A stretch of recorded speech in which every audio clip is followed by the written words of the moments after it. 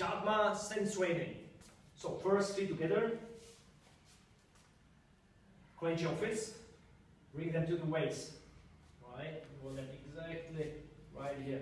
Okay, now the stance in 4 moves. So first bend your knees, and 1, heels out, 2, toes, 3, heels, 4, toes. Now sink lower. Couple of important points. First of all, the 5 toes grab the floor. Imagine you are standing in a mud. That's number 1. Number 2, try to separate your side buckets to the side. Open up your hips. Number 3, straight spine.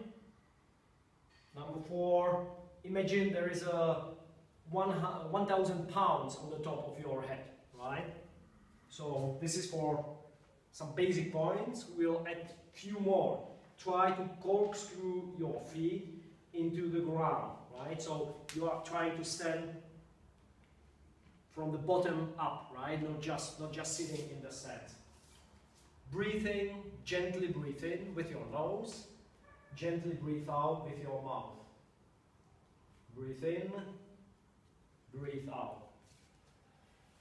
What you can notice, the stance forms a slight pyramid. So he doesn't sit too low, please demonstrate. Sit too low, not like this, right? Or too high, right? So now perform the correct stance. Alright. When finishing the stance, just open up your palms, please follow me. Jump up, breathe in, breathe out,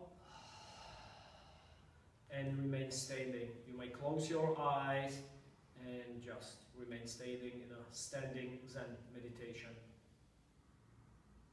And then just shake it off.